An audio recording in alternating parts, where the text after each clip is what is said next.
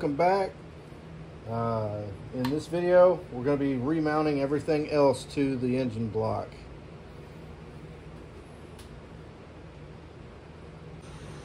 So we have all these torqued down. I have the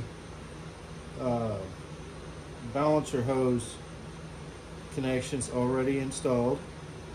I went ahead and mounted the starter plate so I could get these last two head bolts in and get everything torqued down.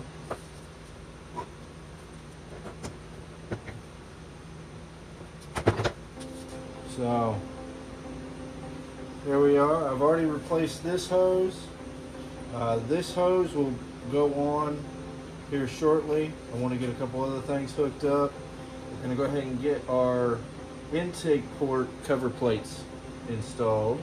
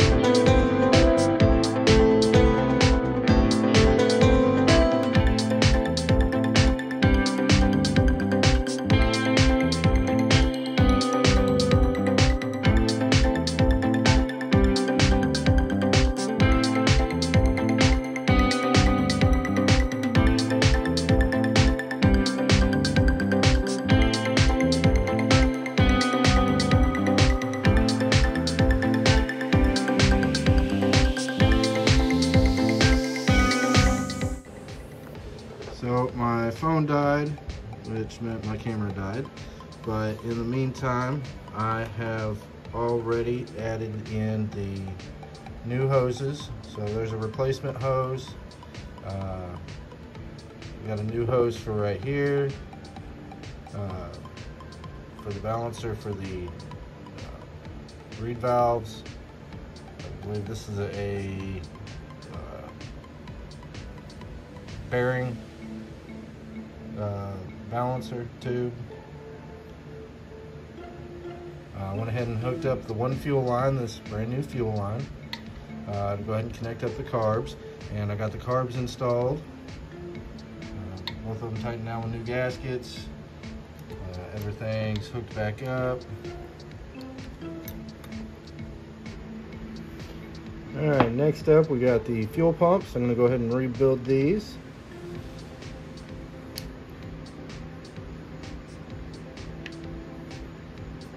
The fuel pumps are really easy. Take out the two screws.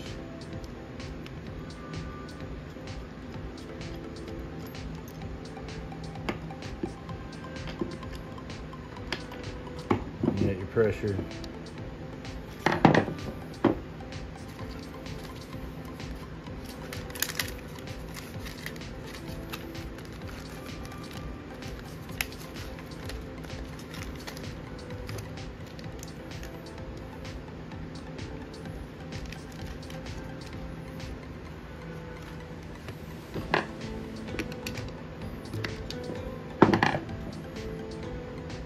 They just pop out You might have to really push it.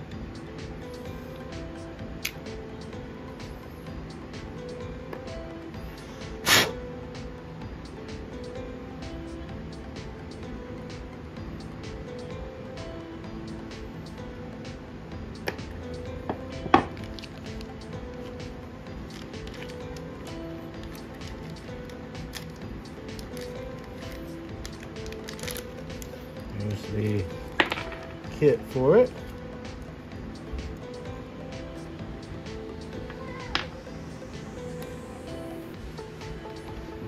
So these are really easy to put in.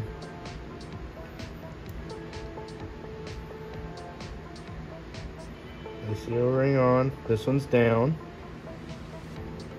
on the left.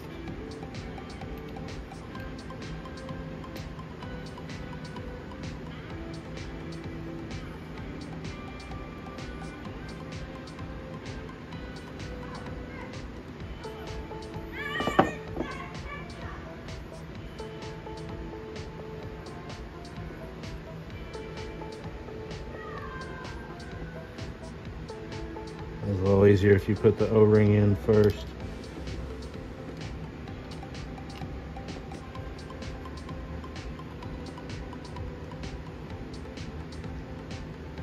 So those are in.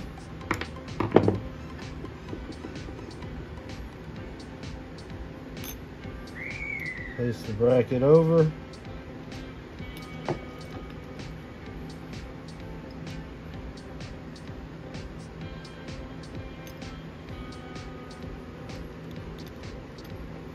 Two screws, snug them on.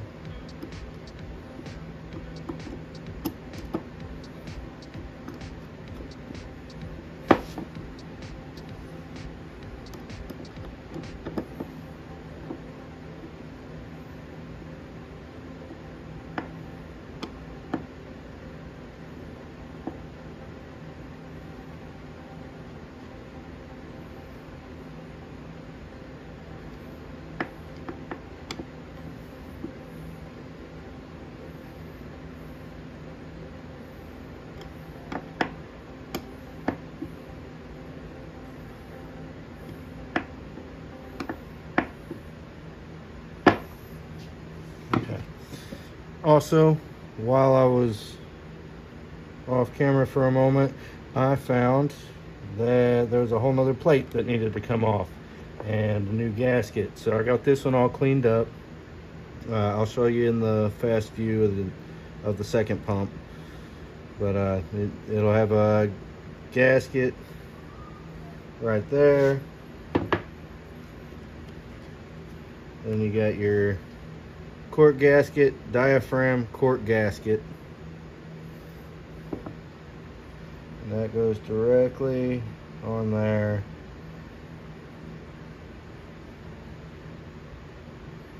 This plate will sit like that, and it will mount up right there.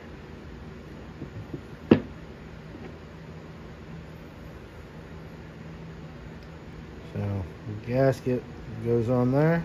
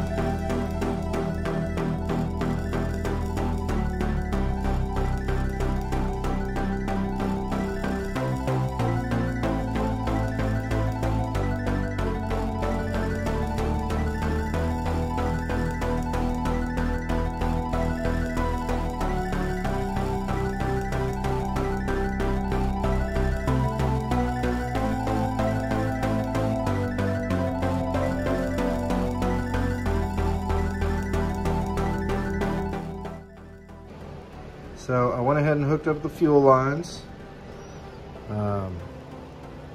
Little tip on this, have your fuel pumps and carbs removed at the time you install the fuel hoses. These do not spin. The only ones that do are the ones that go on these elbows. These will free spin from the hose. So the easiest way to do it, connect up this hose, connect between carbs, connect this fuel pump, and then connect up to this fuel pump, and then mount them up, and it will be so much easier. I had to keep removing stuff in order to get it installed. I do have to wait on a replacement. This replaced a, I guess, bad hose, so I don't have a way to hook this up to the fuel pump at this time. I ordered another one just like this, so I'll be able to have all the factory connections. Next, we're going to go ahead and reinstall the starter and get that mounted up. Starter is pretty easy, put into the bracket, hopefully.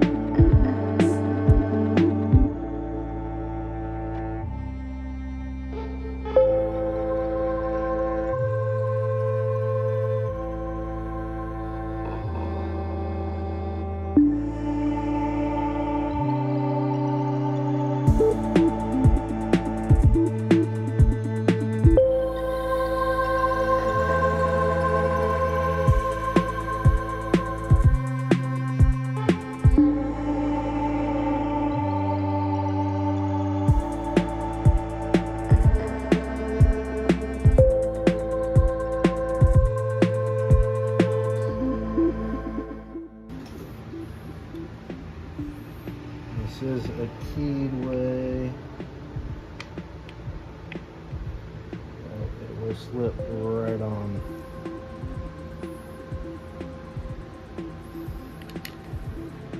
And then on mine, the mark is right over here on the opposite side from this. So I can use that post that helps keep this centered and use that as my and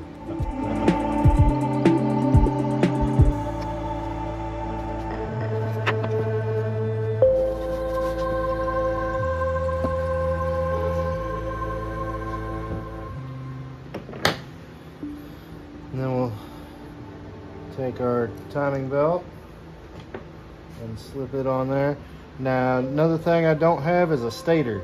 It was a early 650S, in which they had a few that didn't have a stator at all.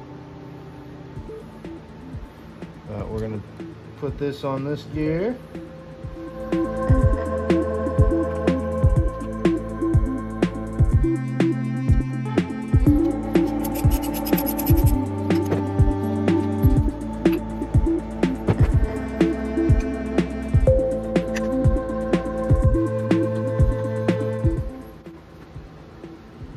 So I now have the spark plug wires run through the brackets.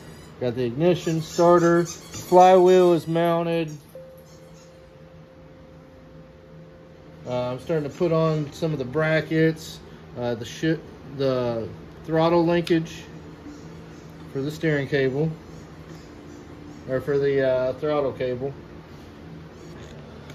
Went ahead and built a simple temporary stand. I actually took the gasket and marked out where the holes were. I was gonna cut out an opening for the exhaust cap, or the drive shaft cap, excuse me, but my tool did not want to complete it. Ended up breaking it, but not too worried.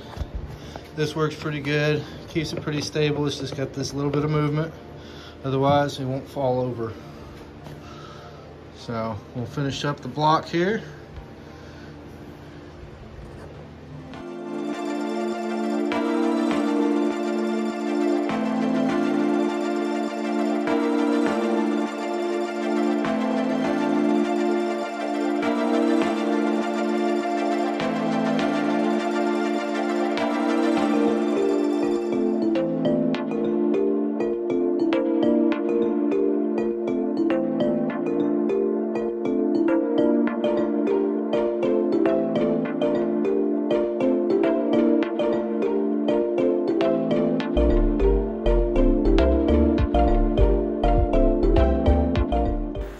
So these are the timing and testing instructions for my outboard.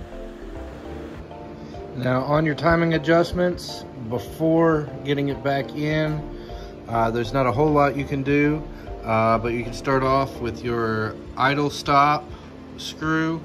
How you want to preset that, this arm right here needs to, when it's hitting the idle stop,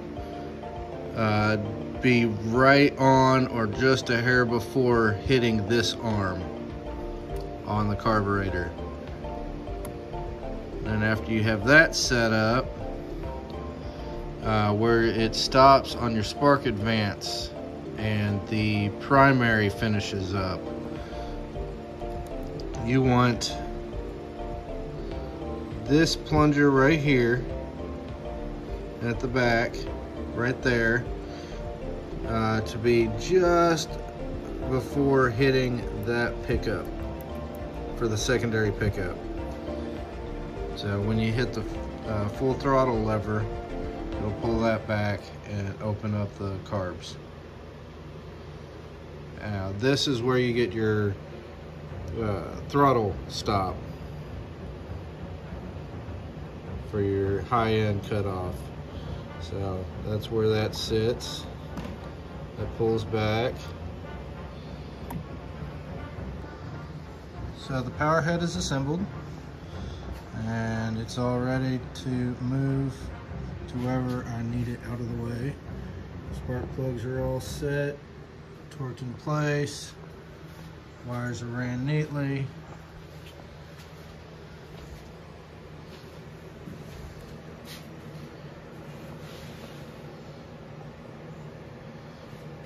Got hoses that aren't needed right now kind of tucked away, and I'm still waiting on that fuel elbow. Should be coming in the mail here in the next few days. I did go ahead and hook up the